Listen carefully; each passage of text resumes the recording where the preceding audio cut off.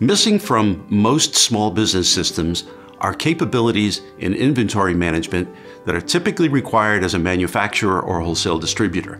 This includes batch and serial control and tracking, recall management, bin control within a facility, multi-warehouse capability, and barcode data collection in real time. In support of your manufacturing requirements, there's a very robust bill of materials and resource management capability built within the system. This includes substantial cost accounting capability, including costing at different methods for different kinds of items. Production scheduling and MRP, material requirements planning, are also part of the system in order to keep you on track and meeting your scheduled delivery dates.